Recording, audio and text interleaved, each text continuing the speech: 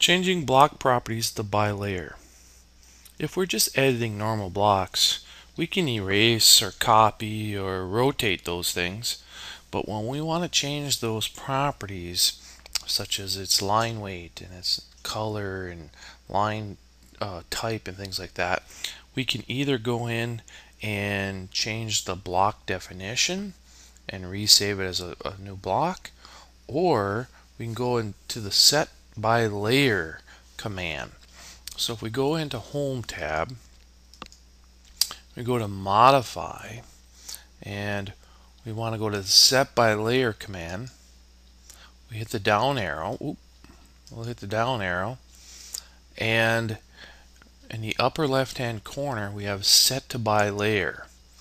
When we click on that, we have we can select the objects or settings. Let's go to hit S for settings, and I'll bring up a dialog box of everything we want to control.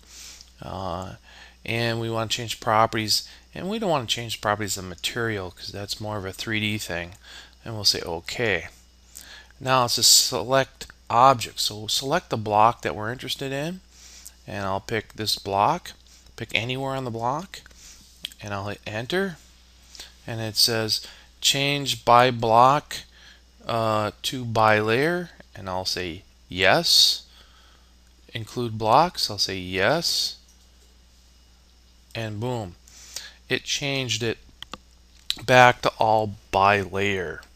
So this is a handy way if you make a mistake and you don't do the created on layer 0, you did one of the other methods, this is the way of fixing it, so it's back to normal.